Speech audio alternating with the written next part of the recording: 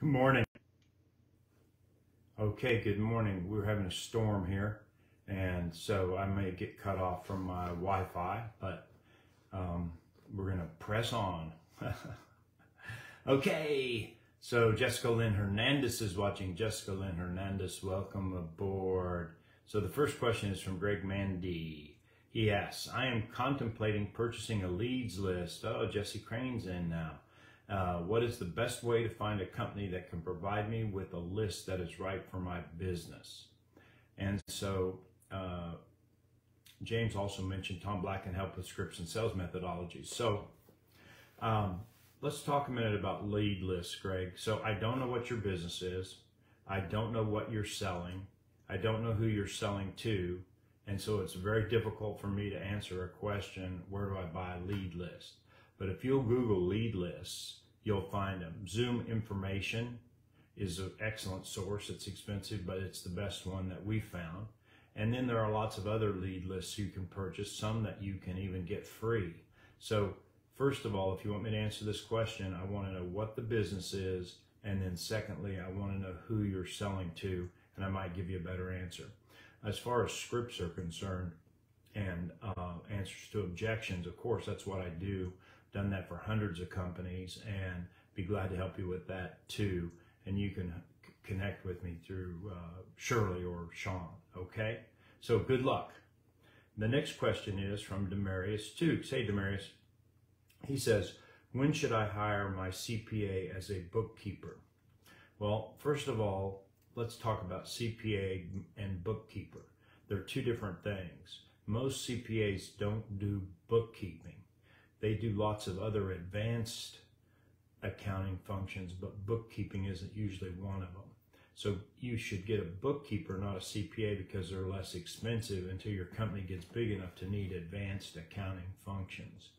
And I know you're talking to Rosalie, and so that's fine. She has an accounting degree, has lots of bookkeeping experience, and she would be a good one for you to use. However, until you get to the point where either A, the bookkeeping is too much for you to do on your own, or B, you just can't make yourself do it, which is most of the situations I see in small businesses. They just can't make themselves do it. They put it off. It's inaccurate when they do it, and it's not their skill set.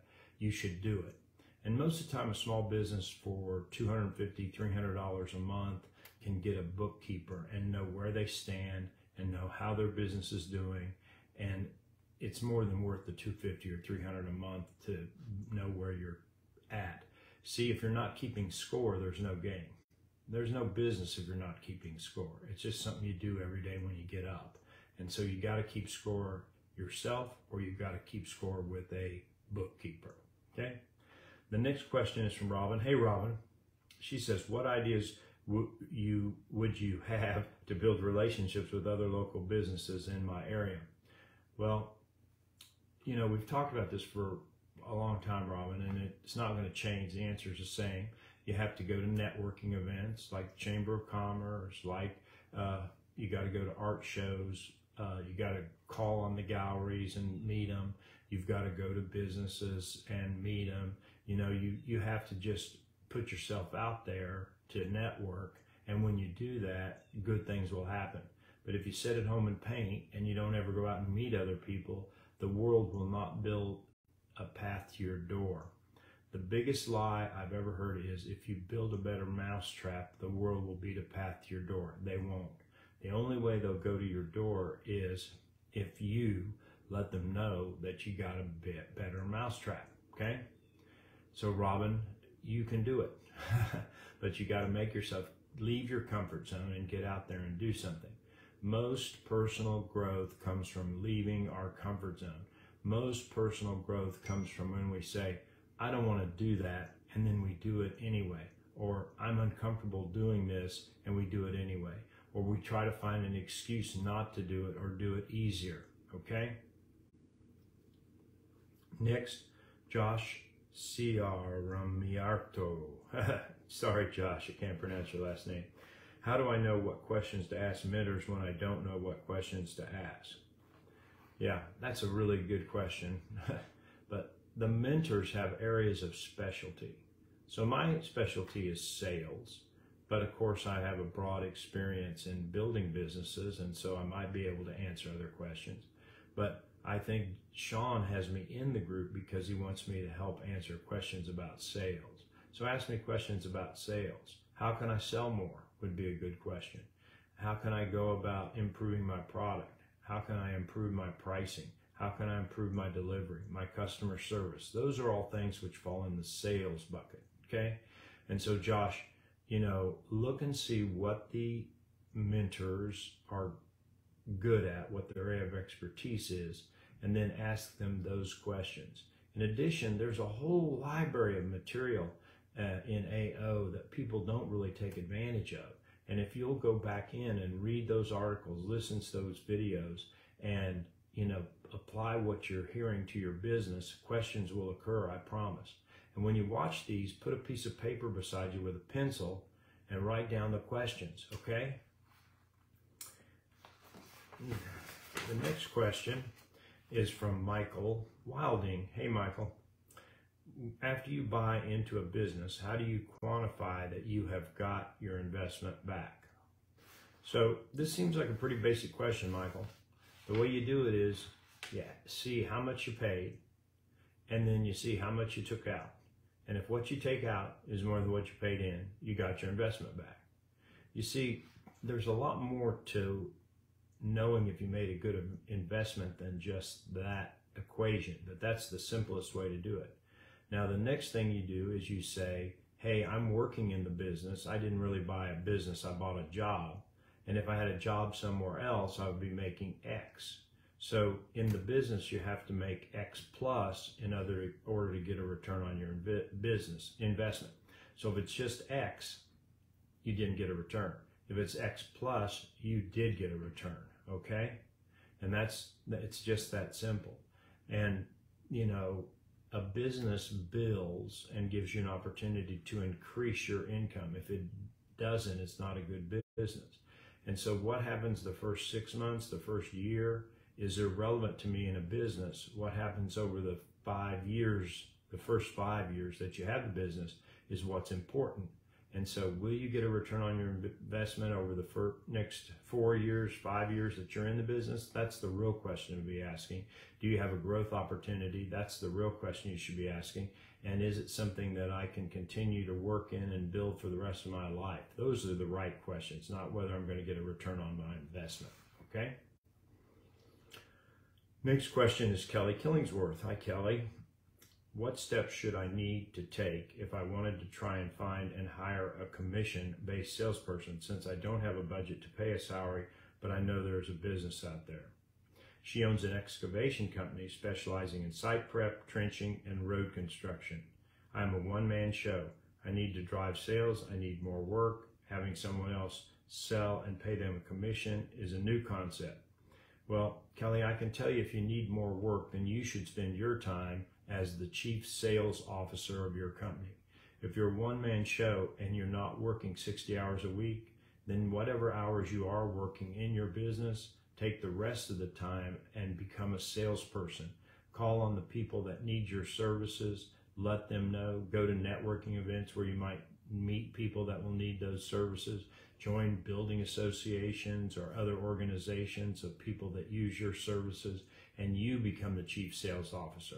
And looking for a salesperson on a straight commission when you're telling me you need more work is premature.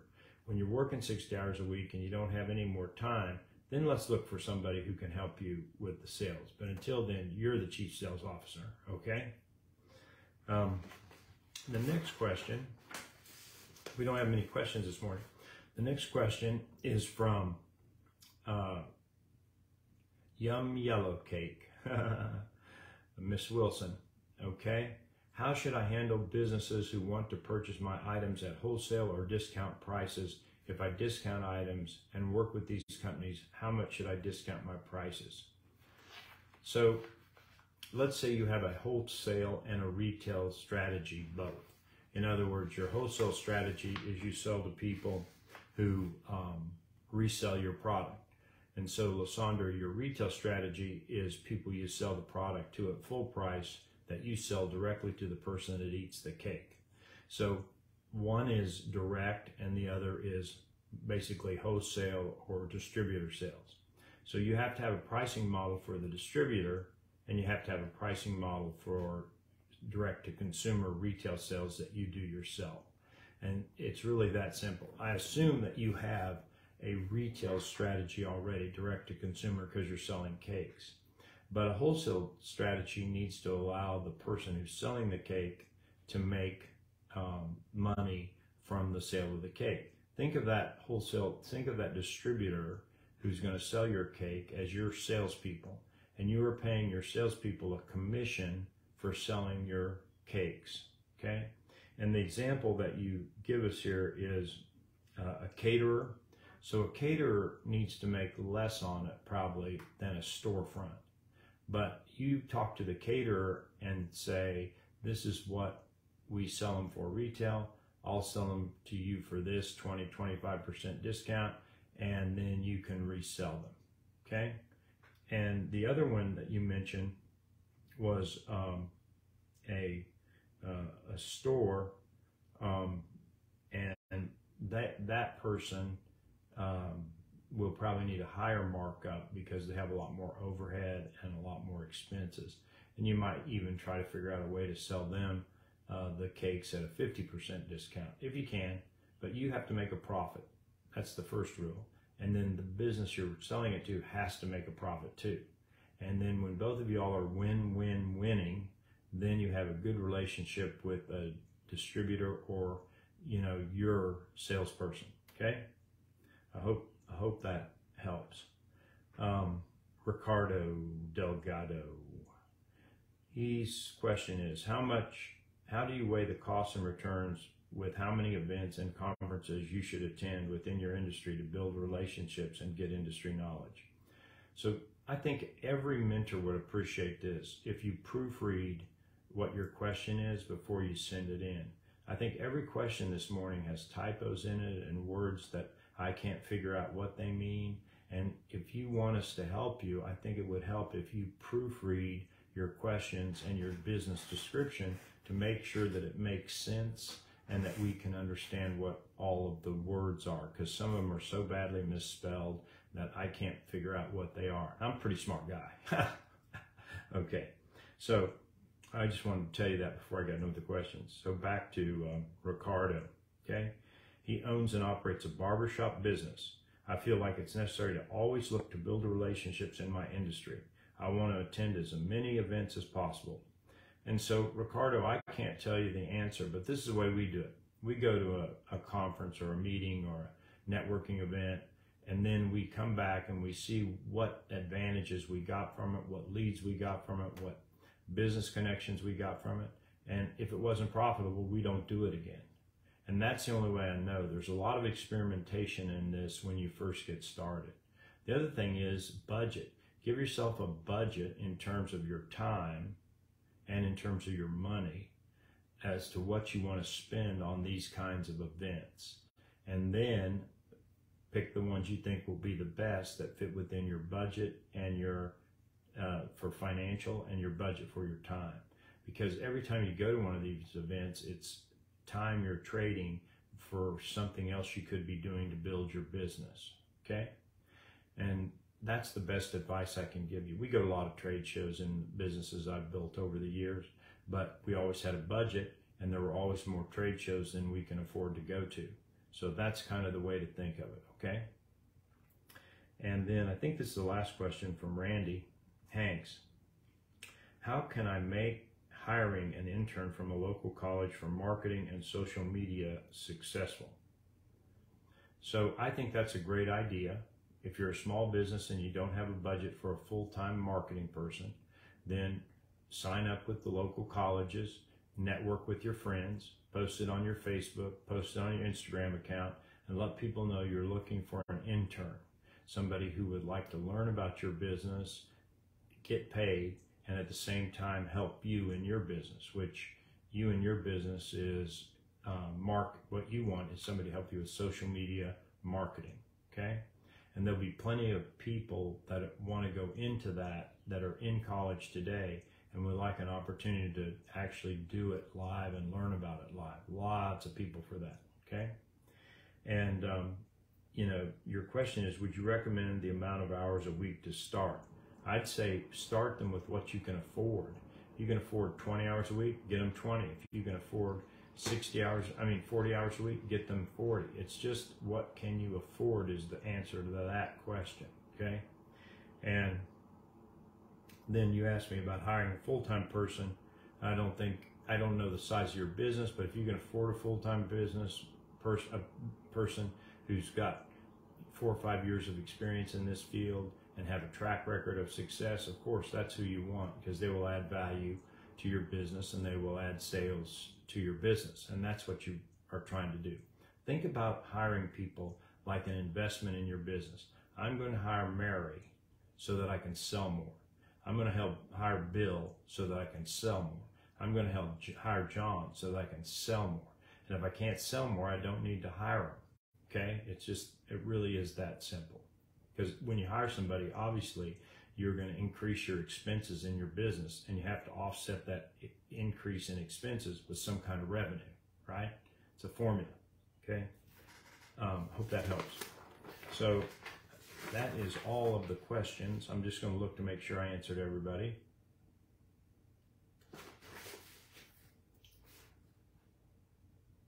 I did. So, gang, feel free to send these questions in whenever you have them. Also, feel free to reach out to Shirley or Sean if you want to talk to me personally. I'll be glad to set up something to answer a quick question. And of course, if any of y'all are needing sales, or you're needing scripts, or you're needing a sales structure in your business, that's what I do. And my fees are really ridiculously low. So anyway, have a great week, and I look forward to talking to you next month. Bye.